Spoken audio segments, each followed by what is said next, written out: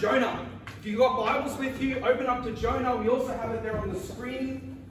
That screen, oh, there we go. We're looking at the first 3 verses of the book of Jonah. Luca gave us a little spoiler alert earlier, but I'll let that one pass. I thought he was going to start preaching, but we didn't get to hear him preach. So, we're looking at Jonah chapter 1, verses 1 through to 3. We'll have a little bit of a chat about it beforehand. We're starting this series, which, by the way, is going to be a fairly short series. Jonah is a very short book, only 4 chapters, and I think there's a little less than 50 verses altogether, so it'll be fairly short in the lead up to Christmas. But we will touch on most of the main points, if not talk about most of them in Bible study as well. And in this series, we're going to cover some aspects of sinfulness and sovereignty.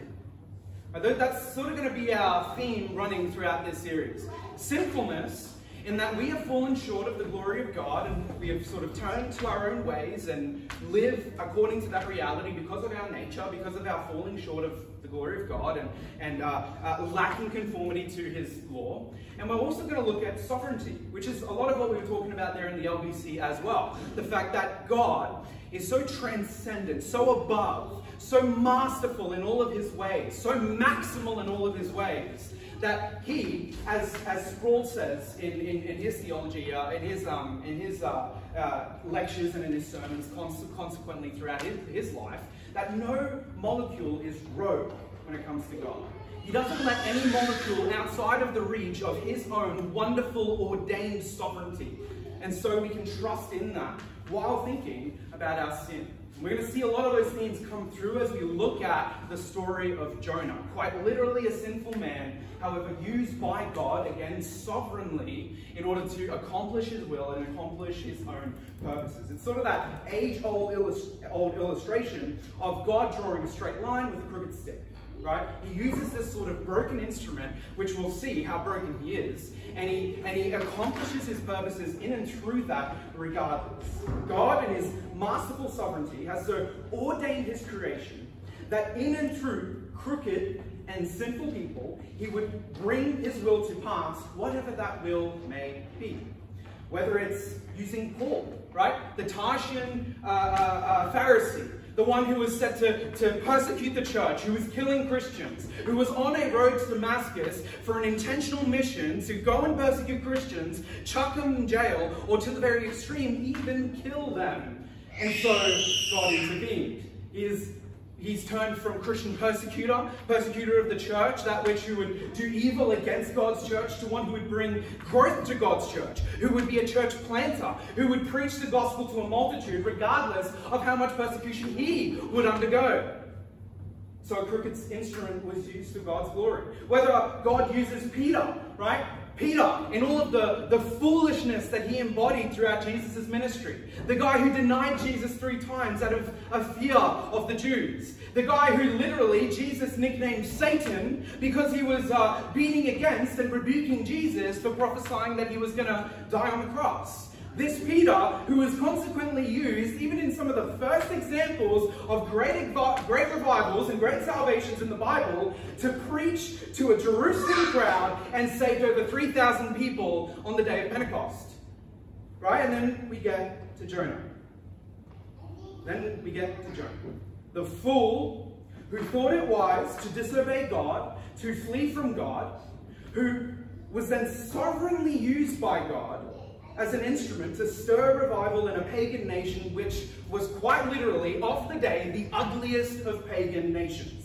This is the sort of angle we're going to be taking on this series. We've entitled it Sovereignty Amidst Crookedness. You'll notice, with that title and what I've said so far, that we're not just doing a cool Sunday school fish story, right? Like that seems to be, for the most part, across the landscapes of different sermons you can find on Jonah. That's kind of the thing, right? You talk about the fish and the whole thing is about the fish, and it's a cool story of how God saved a guy from a fish, and that becomes sort of the sole or primary theme, but I don't believe that that's necessarily the case. It needs to be said that whenever you approach a text This is kind of a hermeneutical principle. This is how you interpret data, right? When you when you come to a text, or you come to the Bible in general, you should do this when you preach, you should do this when you read a new book of the Bible, when you're doing your Bible readings, you should always be doing this, or at least having it in the back of your mind, that you want to be understanding what the main point is of the thing you're reading.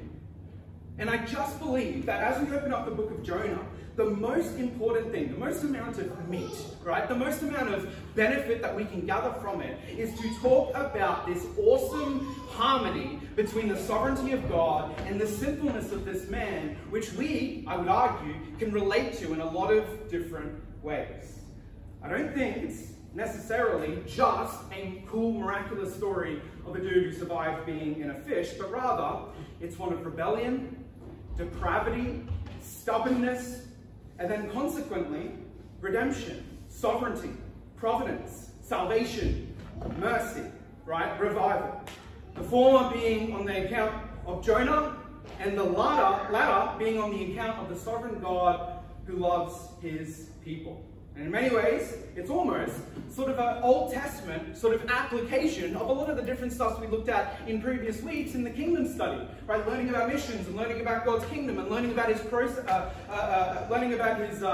different ideas and the different ways he has to save people and the instruments that he uses, in that being the church and that being us. It's almost an Old Testament application of that idea. It's seeking the sovereignty of God throughout the entire ordeal of a stubborn man keen to reject God and reject his commands. Let's read the first 3 verses.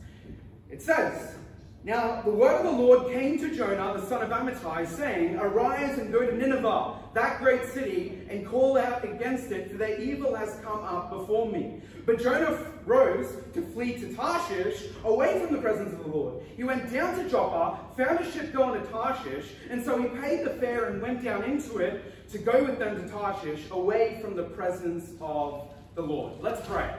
God, as we read your word and we seek to understand more from it, would you enliven and enlighten to our minds the meat of it so that we can apply it to our lives and live in step with it.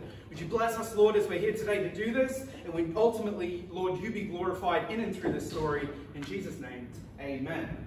Amen. So today, we'll sort of do a quick overview and use our time wisely to really understand where we're at in the story of Jonah. We'll get ourselves, meantime, up to speed on what is, I believe, the main point of this text. So as we said, it's a story of God using a crooked instrument such as Jonah in order to culminate his purposes to save people. And according to chapter 4, it happened, right? 120,000 Ninevites repent and turn to Yahweh.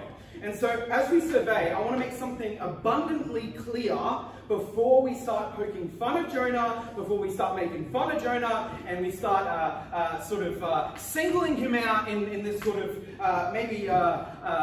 evil way. And before we start doing any of that, we should understand that we find ourselves a lot in the example of Jonah, right?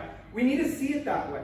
As much as Jonah acted a fool, we must read Jonah with a good understanding of where we find ourselves in the context of being formerly unsaved and now saved, and also now saved, at certain times acting as fools. Because it does happen, right? We're called to mission, we're saved by God, we're changed and renewed by the gospel, and yet, from time to time, if we are humble enough and if we can search our hearts enough, we act as fools. We are not perfect, right? As the theologians would say, we are not yet freed of the overwhelming presence of sin. We only reach that in glory, right? And so we are not perfect instruments of God, but we ourselves are also crooked in that we are not sinless. Which is to say, in many ways, we are like Jonah. Whether we are, to add to that, we are now actually new covenant believers in light of Jonah. And so as we actually think about it, and we think about relating ourselves to the example of Jonah, we should think about it this way. As new covenant believers, with a greater indwelling of the Spirit, with a greater revelation of God's truth and in through the New Testament, with full of power in understanding all of the revelation to do with the Messiah, in and through the Word of God and what he has done, and even through all of that, and as we relate it to the text, we still act as fools. right? We sort of should be humbled by that reality. This is the universality of sin. The universality of sin. The universality of crookedness and foolishness. Stemming, of course, from the fall, right? From the Garden of Eden. The fact that we have fallen from grace. Where we were once upright, we chose our own way. And as a result of that, every human being born thereafter is thus tainted by original sin. And they live like it. Right? We are all victims of that reality. And we do it willingly, right? This is where we find ourselves. Because of the fall, we have been so plagued from the curse, whereby we act in defiance to the God of heaven on the basis of our corrupted nature. We live out what's true about us.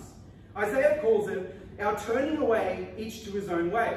And the cure, of course, the fix-all, right? The overwhelming cure for that problem is also found in Isaiah. The suffering servant, right? The one who is going to take away our sin.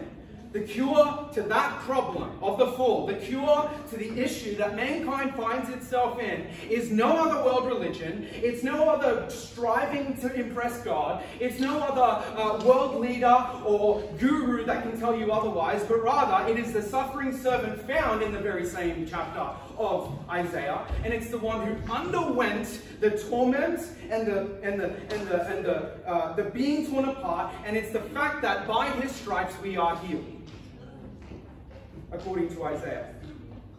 And we have the blessed assurance of all that Christ has done. Considering this, we still undergo living under the presence of sin. Jesus tells us to kill it as we live. Right? We are to be dead to Christ. Dead to sin. Dead to sin and alive to Christ. And we are to kill it that it does not kill us. But yet we struggle. We struggle. When we relate it to Jonah's context, we are also given commands by God to go and make disciples, just as he told to Jonah. We are told to go and make disciples, and even then, at times we are foolish. Even then, at times, New Covenant and New Testament believers flee to Tarshish. We go away from the presence of the Lord and seek to avoid that imperative. Right? There is a deep-rooted temptation in all of us which remains frustrated with our neighbor, frustrated with him, rather than being one who would preach the gospel to him. And there are multiple different reasons why that may be the case. A lot of us can think this when it comes to mission. Right? God is compassionate. God wants us to go therefore and make disciples of all the nations. God wants Jonah to go to Nineveh. Right? And there's all of these imperatives and commands in Scripture, and yet sometimes we flee and we come up with this barrier of excuses to ignore our calling, and we do so in light of not really understanding the compassion of the Lord of heaven, and not having the compassion that lives up to his compassion. Right? Having a compassion that is a little below that, where yet again we fail to love our neighbor. We don't seek for their conversion, but we actually don't love them. And a lot of us can think that way when it comes to mission. Right? Why go to Byron? Right, that's an example. Why go to Byron? Right? There are a bunch of weirdos down there, right? A bunch of hippies. Leave them alone. Why go there? It's not really my thing. Right? And we can sometimes come up with all of these different ways of thinking about it. And even to recount a story of a conversation that I had at Byron, there's always a temptation for this. At the end there, before we were about to leave, I was surrounded by 4 Jehovah's Witnesses. Right? 4 of them around me, and there was a very solid sort of 15, 20-minute discussion that I was having with them. Back and forth, reasoning with them the gospel, reasoning with them the scriptures, pointing out the fallacies of their worldview, understanding, trying to get them to understand the God of Scripture. Right? I was trying to reason with them. Jesus cannot be a created being. If he's a created being, we have no salvation. Right? I quoted Romans 3. God is just, and the justifier of the one who has faith in Jesus Christ, all on the basis of the fact that he underwent the propitiation for our sins.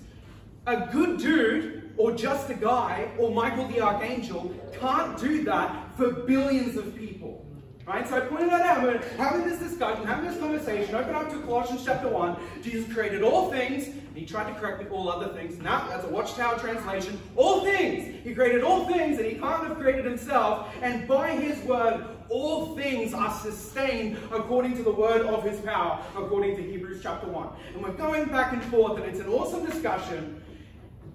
I pointed them to all of these texts, And by the end of it, there was almost this realization in their mind as they blanked out that they couldn't argue with me anymore, that there was nothing else they could have said, that there was no progress that they could make, and they said, "Thanks for sharing, have a good night." And so you kind of pause in a moment like that, right? And you think in your mind, right? You were brought to the logical conclusion of your worldview, and you're happy now to just reject Christ altogether and walk off. You don't actually have a reason. You just thank me for sharing, and what do you mean? What do you mean thank you? I quoted scripture. It wasn't my view. I didn't quote my view. I quoted scripture. You have to be held accountable to scripture, right? Like, we have to talk about this. And then they left. And so you're stuck here. You know, you should pray for these people and pray that they repent, but the temptation is in your heart, in a situation like that, you just want to be frustrated. What do you mean? Thank you for sharing your views. And the temptation is get frustrated, you know, what can I go from here? Like, it's not working, I'm going to drive home, I'm sick of it, people don't want to listen to me, that's it, what's wrong with you people, right? And this frustration is likened to that of Jonah. It's a dismissal of the people of Nineveh, even though God's purposes are to send him to warn them and preach against their evil. But this was Jonah's sin. This was Jonah's sin. This was the way he thought about his neighbor. He didn't want them to know. He didn't want them to care about the God of Israel. Right? This was his sin, which as we read across the span of the 4 chapters in the coming weeks, he never really makes a very definitive 180 from. He seems to be fairly consistent with this worldview up until the end, and he never really has any shadow due to change. This is really his mindset throughout this entire book. He remains bitter. He's depressed, he's bitter, he's frustrated, he's disinterested, and even at times he's suicidal. Doing all that he could at every single turn to turn from God's commands, which if we have humility, we can see ourselves in some of those examples. So let's talk about verse 1. We'll read verse 1 again. Who is Jonah? The word of the Lord came to Jonah, the son of Amittai. We're going to understand who he is in the context of what we're talking about. Jonah here, in verse 1, he's called to preach to the people of Nineveh, call out their evil, and his primary reaction in this text, in verse 3, is to flee, to go away. He says that he's going to Tarshish. And so just so we understand our Old Testament terminology, Tarshish is almost basically symbolic of a very distant place. Right? The scriptures don't really narrow it down, and geographically we don't really know where exactly that is. Tarshish is sort of used almost symbolically of a very far and distant location. Some scholars agree that it's somewhere far west of the Mediterranean towards the Iberian Peninsula, up until where you get pretty much to the Atlantic Ocean, and they almost use it as a symbolism for that reality. That's how far away it is. It's just out of there. And so Jonah is told, go to Nineveh, and what does he do? Geographically, or at the very least symbolically, he goes to as far away as he can get from Nineveh. Nineveh is north of Israel. This guy goes around Italy and out to Portugal, out to the Atlantic Ocean. This is his mindset. It isn't a good mindset. Jonah's mindset is, Nineveh, I'm going to the Atlantic, right? And over the course of the 4 chapters, you'll get many different glimpses into his mindset and why he thinks that way. And we'll get into some of those today. Here he's named Jonah, son of Amittai. We don't necessarily know who Amittai is. There's not really anywhere else in scripture that talks about Amittai. It does say, though, in 2 Kings chapter 14, that Jonah is from a town in the northern kingdom called Gath-Hepher. It's about 1,000 kilometers journey to Nineveh, and this is where he is. We know that Jonah, up until this point, has already been used by God in order to prophesy for King Jeroboam II. And so he's already had an experience where he's had to declare to somebody else the truth of God and be a prophet. And so up until this point, he's already experienced some of that. And so in line with this, he does prophesy to Jeroboam II that this northern part of Israel was going to undergo much flourishing, and that the borders around it will be established. You can read that in 2 Kings chapter 14. And so in line with this prophecy, it happened. The northern kingdom of Israel at the time was starting to boom. It was starting to boom, and it was starting to become a very profitable empire. And so King Jeroboam, though he was in deep sin and rejection of the commandments of Yahweh, he didn't repent. though the prophets of Amos and Hosea told him to, which we will read, he still underwent some kind of flourishing in his kingdom. And so God showed his patience through that. Amos said concerning the northern kingdom to Jeroboam, that in Amos 9 verse 10, that all sinners of my people shall die by the sword, says God, who say disaster shall not overtake or meet us. And so whereas Jonah's prophesied that before this would happen, this area would flourish, later on it was said that this area would crumble. This was the climate at the time. And so, consequently, historically, both were true. For a time, that northern kingdom was flourishing. It was doing really well. Jonah's prophecy, of course, came true because it was from the Lord. And consequently to that, Amos's prophecy came true after that moment because it did fall. This shows both the patience of God and the mercy of God, as well as his justice and his holiness to not let sin go unpunished. Over the course of many years, God was patient with Israel, blessing them with prosperity. However, during this time, King Jeroboam was living in abject rejection to the God of Israel. He was instituting animal sacrifices to pagan gods. He was worshipping idols through them. He was turning places of worship to Yahweh into places of worship unto Gentile deities. And this was mainly due to the separation of the northern and southern kingdoms of Israel. While the southern kingdom enjoyed temple sacrifices in Jerusalem, the northern resulted in pagan religion, pagan ideologies, pagan worship, of which Jeroboam himself, the king, participated in. During the time of Jonah, however, during this entire process, God had not yet poured out his wrath upon the northern regions of Israel. Of course, this all came to an end eventually when Assyria exiled under the persecution of Assyria. The northern parts of Israel were exiled to Assyria and thus destroyed in their parts. This happened about 100 years after, but for the time being, this northern area of Israel was flourishing. Gath-Hepher included, the place where Jonah was from, and the entire region of the land of Zebulun, where all of this was happening. Everything was going great for Jonah. Everything was going great for the northern parts of Israel at this time. And then God told Jonah to go to Nineveh.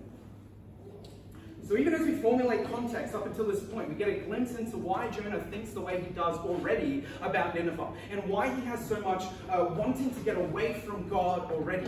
He's living in a peaceful time. Life is pretty good. Things are going pretty well. The northern kingdom is sort of flourishing. Life is pretty good here in Gath-Hepher. It's like a little Byron Bay location, right? It's a nice little holiday spot for me. Life is good. Leave me alone, God.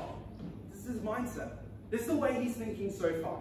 Life is good, right? My job is done. I prophesied to the king. Remember, that was pretty big, right? I went up to the king, prophesied to him. I said a lot of nice things, that his land was going to prosper and things were going to go really well. But I still prophesied for the king. You know, Amos and Hosea, they looked after the much more harder prophecies, which meant that they got persecuted because they said things like Israel's about to be destroyed. But, you know, my job is over. Life is sweet.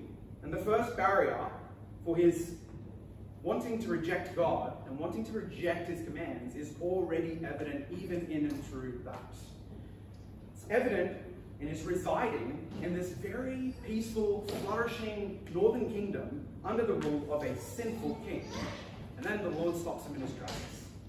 The Lord stops him in his tracks. The Lord said to Jonah, right, you already have one obstacle right off the bat, one obstacle in the way of missions for Jonah, and it's the ease of life.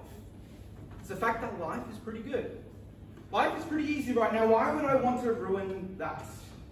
You have this overwhelming desire, and all of us have it. All of us have this indwelling temptation, even now. New covenant believers in the modern day, called to missions by the Lord Jesus himself. Go therefore, make disciples of the nations. We did the kingdom series. We've already talked about it, right? And we still embody this. Again, it is the universality of sin that we are focusing on in this series.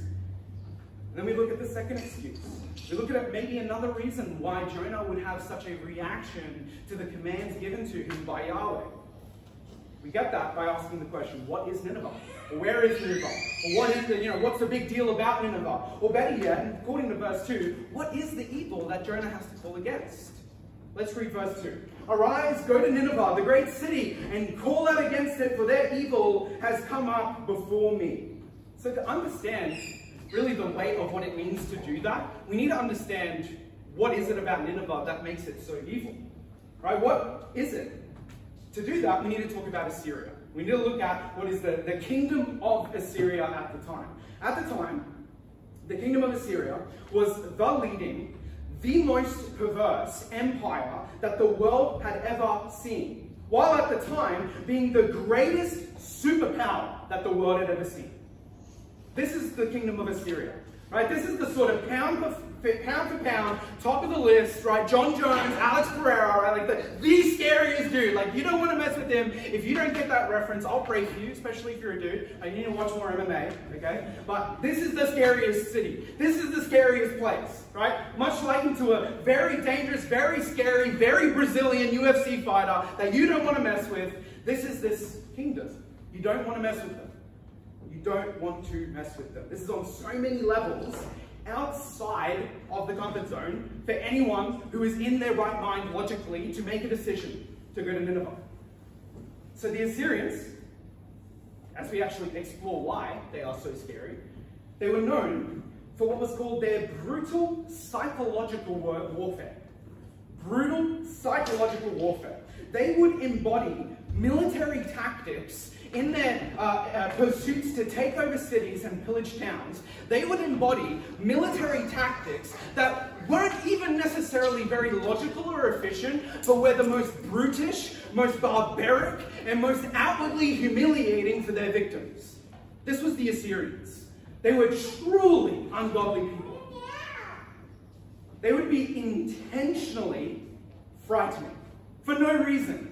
Like they would actually go out of their way, use resources, and use time and energy in order to be more frightening. This is the way they were, right? They were so perverse that in and through this, they instilled a very deep fear into all of their enemies. They would literally go out of their way for their enemies to feel fear. Wherever they would go, wherever they would pillage, they would instill this fear that everyone else would know who they are. They literally, historically, invented what was earlier not known as the crucifixion, but what later became the crucifixion. But it was a method of torture and execution where they would literally hang people on a sharp skewer stick and let them hang and rot there so that other people walking by would understand that the Assyrians were here. People would pass by and look at these public executions that they would leave behind, and they would think to themselves not to mess with the Assyrians. As part of their military conquest, they would pillage a town, they would rape the women, they would kill the children, and at times they would find entertainment in toying with their victims as they allowed them to die slowly in a manner of different methods. As they would, after they would do that, they would take away what was the strongest of men, right? They deemed the weaklings unworthy to do this, but of the strongest men that they could gather, they would force them onto a fishhook in and through their jaw, and they would force them, wherever they were, whatever the travels would be, wherever distance they were from Assyria, they would force these individuals to travel to Assyria by foot on the fishhook through their jaw and through their mouth, bleeding out, and in a line order all the way back to their kingdom. This is the way they were. This is what they did. If your legs gave way in the journey, you would be dragged across the mud by this fishhook.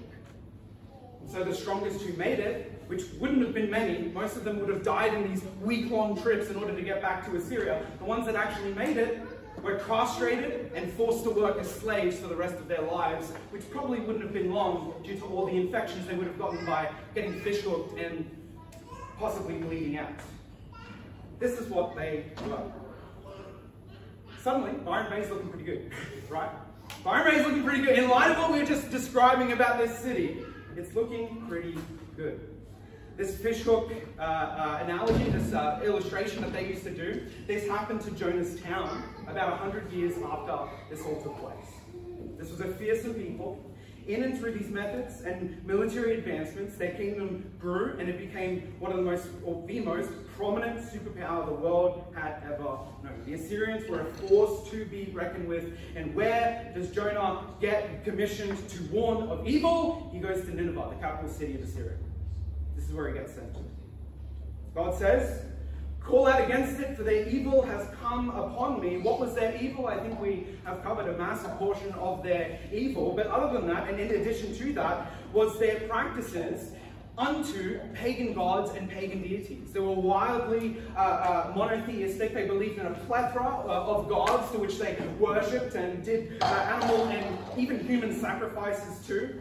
They believed mainly in a single pagan god who was sort of the chief leader of them all, called Asher, which is basically what Assyria was named after, right? Asher, Assyria. Asher essentially was a war god, and a war god of military and conquest. And so hence why they lived the way they did. That's something to remind ourselves even today as we think about why that connection makes so much sense. Well, the reality is you live in step with the worldview that you proclaim. Right?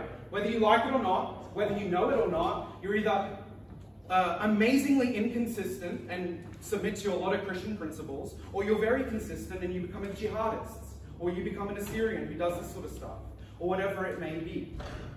Whatever your worldview is, you eventually start to apply it. And Assyria itself was named after this false god who was the god of conquest and the sort of military-like evil, and so to be devout to him was to perform these kind of practices.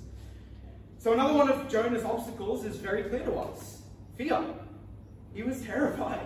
Right? How could you not be? Right? There was the impending bias and preference to stay in the walls of God's covenant-blessed Israel where it was safe and he had the ease of life. There was the excuse of the ease of flourishing in the land under King Jeroboam. There was no doubt personal vendettas against neighboring cities and neighboring nations and against obviously the evil of Assyria, not wanting to have anything to do with them. There would have obviously been nationalistic, sort of Pharisaic, sort of Jewish prejudice, which would later embody in the modern day Pharisees that Jesus would have had to encounter. And the list goes on and on. This one would have been also fear.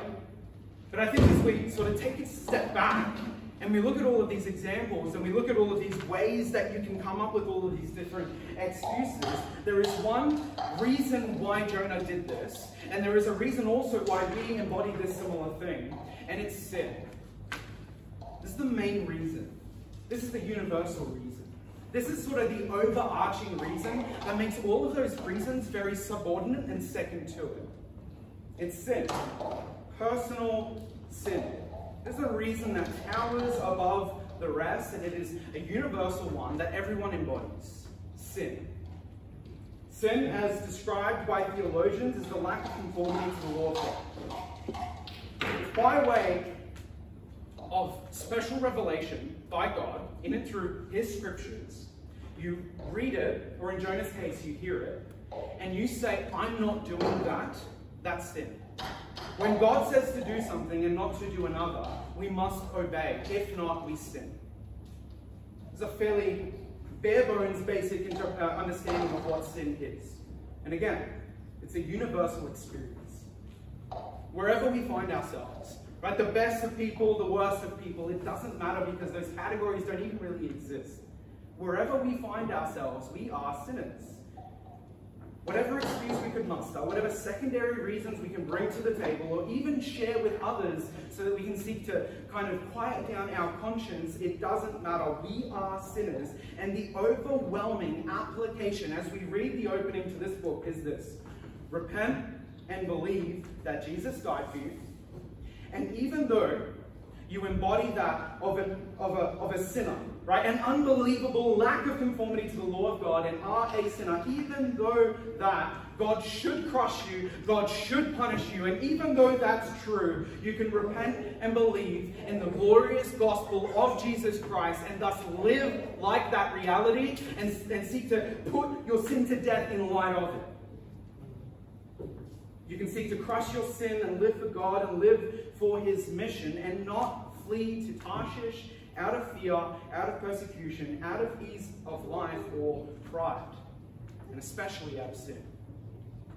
Jesus has functionally done something for us. Right?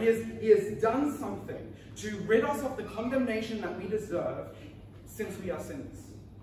Outside of Christ, you fundamentally live your life where you continually seek to flee from the presence of the Lord. You always want ease of life. You always want to sin. You always want to flee from the presence of the Lord. You always want safety. You never want fear. You want the best for you because that's the way you're wired.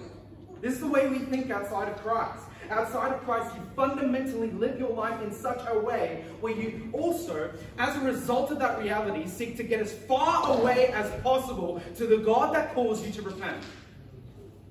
Romans 1 touches on this. It says that you live in such a way where God is right there, through a thin veil, able to be seen, able to be grasped, right in front of you, right? You've heard the gospel, you know he's real, you look around and can only make the logical conclusion that a God of intelligence and a God of logic has put this all together. You have no other option other than submitting to absurdity. You know all of these realities according to Romans 1, and if you have heard the gospel, you know how to be saved by him, but it says that your fundamental problem is not that he's not there. Your fundamental problem is not that you think he's not there, or you think you don't believe in him, or you think there's not enough evidence, or if he just showed himself, then you would believe. None of that. Your fundamental problem is that you were a sinner. Your fundamental problem is that you have love for your personal sin, your ease of life, your freedom to murder, your freedom to cheat, your freedom to commit adultery, and you suppress the knowledge of him in your unrighteousness, the Bible says in Romans chapter 1. And so unbeliever, you need to know this. That is a futile endeavor. The question is not, is Jesus Lord? The question is, are you going to submit to him as Lord now, or are you going to recognize that when it's too late? The reality is that he is Lord. Jesus is willing. Jesus is sufficient. His sacrifice on the cross for sinners is sufficient to save you from your current state where you can live your life, therefore, as a saved person, but yet a crooked instrument for the sovereign plan of God, that he could work through you and save many more souls, all according to his glory, just as Jonah, with all his infirmities, with all his failures, but used by God sovereignly. Jesus would have had you in mind as he died a substitutionary death on the cross in your place, that you can be redeemed from your sinful life. You can be changed from those works that displease God. And you can live a life unto the Lord who has saved you in gratitude for what he has done for you. You may receive the righteousness of Christ solely on the basis of the faith that you have in him. Do not walk away today unless you have done that. Let's pray. Lord, we thank you for your grace. As we pray to you, we thank you for your goodness. We thank you for examples like Jonah of a simple and crooked man who was used for your purposes. And Lord, in and through that, would we be encouraged as your people to live lives that are pleasing to you, God, to not fall in the errors and the sins of Jonah, but rather, Lord, let us be faithful to your calling, faithful to your word, and live as ones uprightly unto the plan that you have for us in this life, to walk in works that were prepared according to your grace and according to your wondrous will. Would we please you, Lord, with our lives? Would we sacrifice for you in all that we do? And Lord, would you be pleased with our work and be glorified? In Jesus' name we pray. Amen. Amen.